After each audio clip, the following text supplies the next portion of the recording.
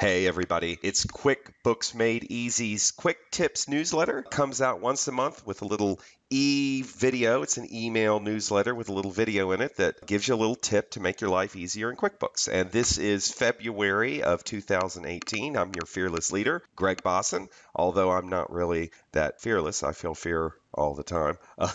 It's okay to feel fear. Just do whatever it is you're afraid of anyway, unless it's something completely stupid. But anyway, I'm also probably not your leader.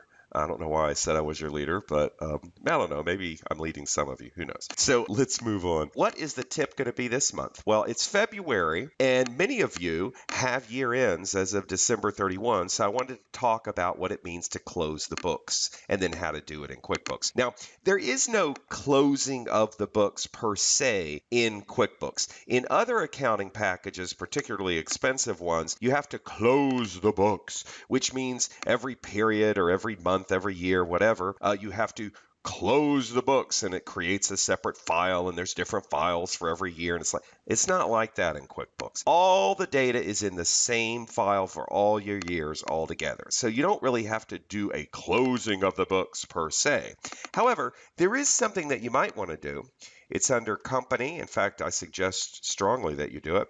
And it's called Set the Closing Date. And I'm going to tell you what it is and why you'd want to do it, and then we'll do it. When you set the closing date, you put a date in QuickBooks, and then it basically locks all the transactions on or before that date, and it prevents you from editing those transactions, from deleting them, and it also prevents you from adding new transactions on or before that date. Now, why would you want to do it? Well, because here we are in February. Let's say you're done with year end and you know everything is right, you've reconciled. You don't want anybody to screw with those numbers because you know they're right.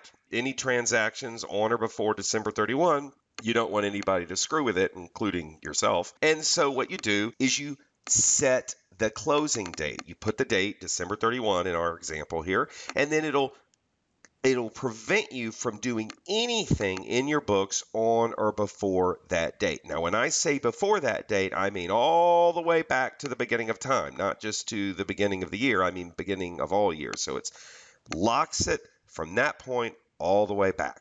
All right. So this is something that I highly suggest you do at least every year. Now, I'm going to go ahead and click Set the Closing Date. It's in the Company menu. And it's going to take us to this little Preferences tab, which means, for those of you that know QuickBooks well, yep, you could have gotten to it by going over to Edit and clicking Preferences. Preferences are little features that you can turn on and off, but it goes direct to the preference that you're interested in if you go to Company and Set Closing Date. All right, so you'll see down here at the bottom, here's where you set the closing date.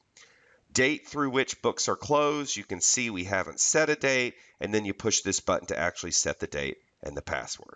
So let me go ahead and set it. Now, here's where you put the date. What date do you put? Well, whatever date you want to set means all the transactions on or before that date will be frozen and you won't be able to add to them, delete from them, edit, whatever. So a lot of people, they do it every month. At the end of every month, they set the closing date. Some people wait until the end of the year. Doesn't matter. It's up to you. I like to set the closing date every month because I reconcile, make sure everything's fine, and then I set the closing date. But it's the end of the year, at least for some of you. Some of you have different year ends, but if your year end is December 31 and it's the end of the year, we'll go ahead and set the closing date as December 31, 2017. Now, I want you to understand one thing. You set the closing date after you've got everything taken care of.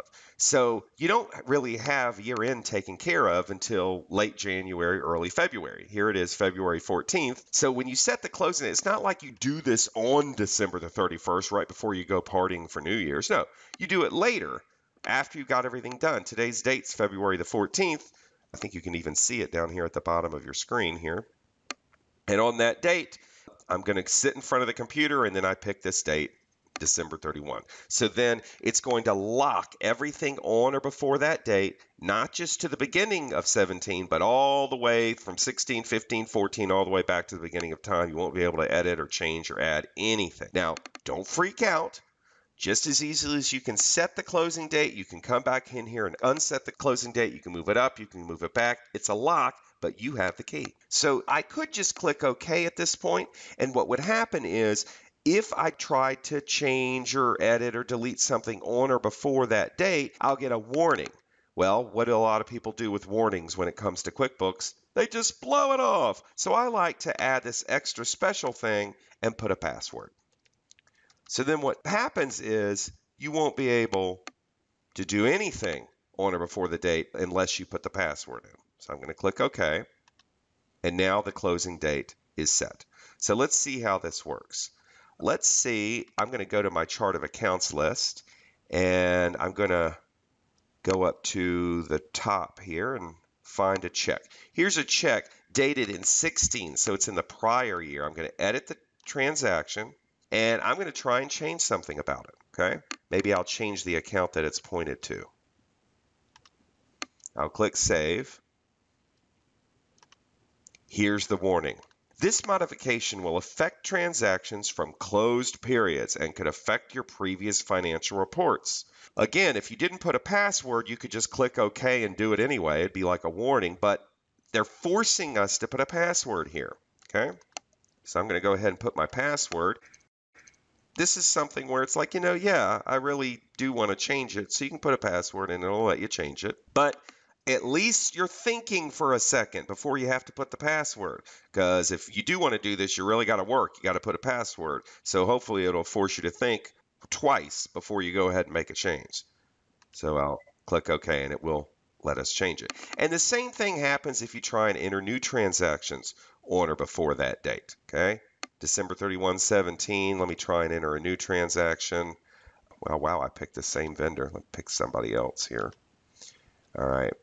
And, well, I guess it doesn't matter. So this is right on the closing date. I click Save, and again, I get the same warning. And in this case, I'm going to decide not to do it, okay? Even though we've set the closing date and you have this password, invariably, somehow, somebody, maybe you, makes a change anyway. And then when the auditor comes, if you get an audit every year, or maybe the accountant when it's time to do the taxes, they say somebody changed something, the books don't match. So what you can do is go to Reports, Accountant and Taxes, Closing Date Exception Report. This report will actually show you any transactions that were changed or deleted on or before the closing date. So that's pretty cool. That kind of helps you find errors that people make. Now, once again, you can go right back in here, and a lot of people do, and every month, let's say, they change it.